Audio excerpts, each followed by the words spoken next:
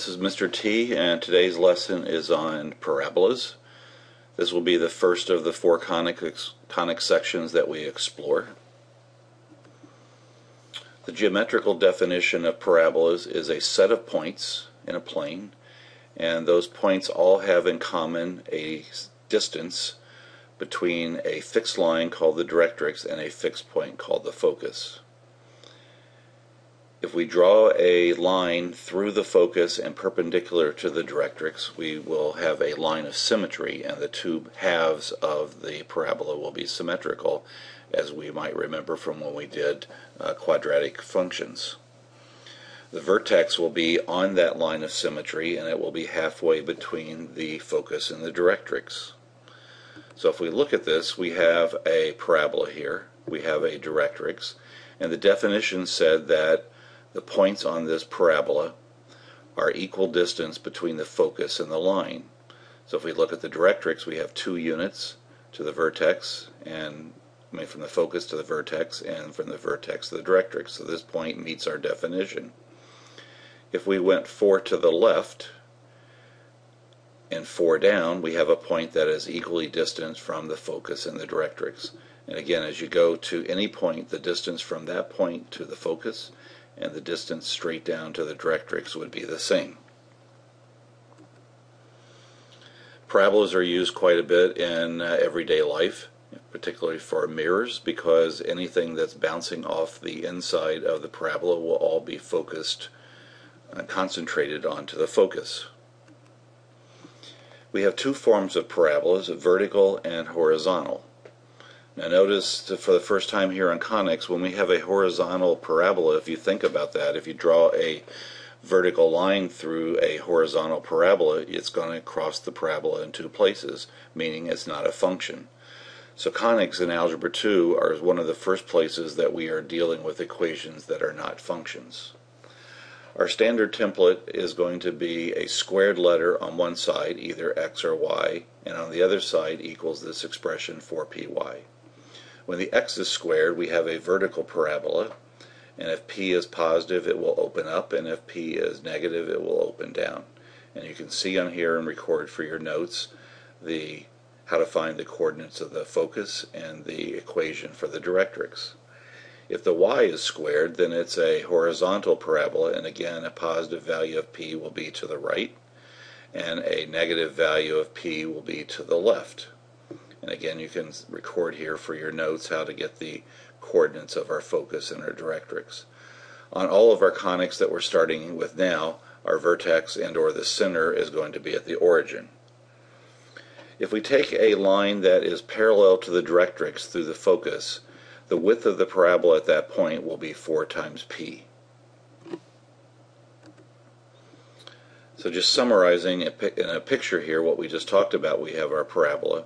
Again, the distance from the focus to the vertex is p units, as well as on the other side of the vertex, p units to the directrix.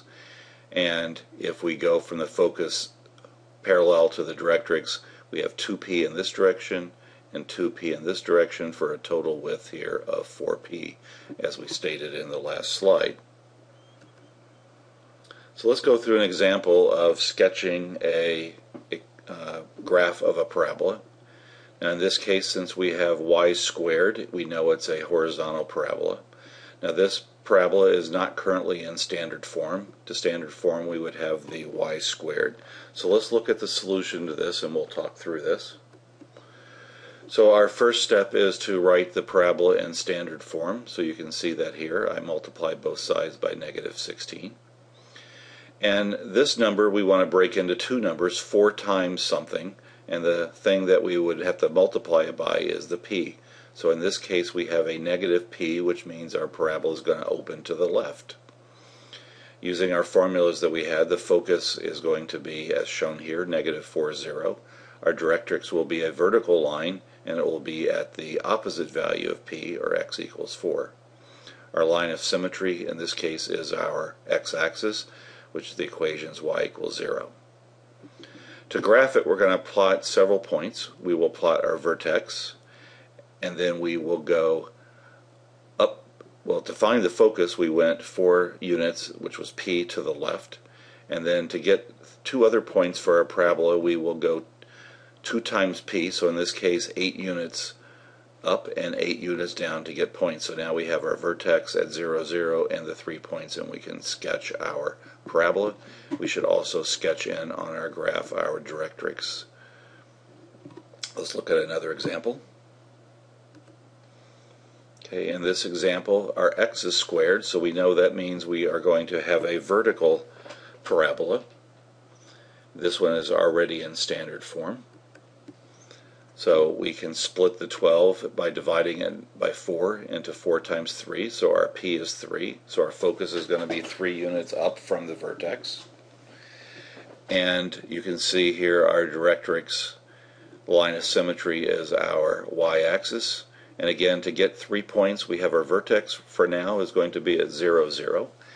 And 2 points to the side by using our definition of the width of a parabola. So we are going in this case 2 times 3 are 6 units to the right and 6 units to the left, and then sketch our parabola shape through our 3 points. Now we might want to go the other way. We might be given a graph or given information about a parabola and we want to write its equation. We really only have one form or one number in our template to figure out, and that's the value for p. And we can determine p if we have information about the directrix and the focus. The distance between the focus and the directrix is 2 times p. The distance between the focus and the vertex is p, or the distance between the vertex and directrix are p. So given pairs of those information, we can determine p. We'll also need to know and figure out whether the parabola is horizontal or vertical so that we plug into the appropriate template. So let's look at a couple examples. Our first example, our vertex is at the origin, which is true of all of our problems here, and the focus is at -2, 0. This point is on the x-axis and left of the origin, so that means our parabola is horizontal and opening to the left, because the parabolas always wrap around the focus. We also know that our value of p is -2, and we're going to plug into the horizontal template. So we can summarize that here. So y squared is the horizontal template. We calculate this by taking 4 times -2. Okay, in this example our focus is on the y-axis and it's above the vertex, so this is a vertical parabola and opening upward, so our p-value is going to be +3. And we can again fill in our template. This time we will have x squared because it's a vertical parabola, and this number will be positive because it's opening upward. When we have the directrix in the vertex, this is still the value of p. We're 6 units away from the vertex, but p is going to be the opposite of this, so p is -6. Also, the directrix is a vertical line, so that means our parabola is perpendicular to that, or it is horizontal and opening to the left. So our equation here would be as shown here. Again, the y squared because it's horizontal. Finally, if we have the focus and the directrix, remember the distance between the focus and the directrix is 2 times p, so the distance between -4 and 4 on the x-axis or the y-axis is 8 units, so our p is 4. And the focus is below the origin, so we have a vertical parabola opening down with a value of p of -4, giving us the equation as shown here. I hope you enjoyed this tutorial, and we'll see you in class.